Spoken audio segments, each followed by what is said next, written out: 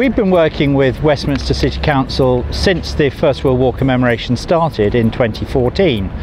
In particular, we've been working on the Victoria Cross paving stones.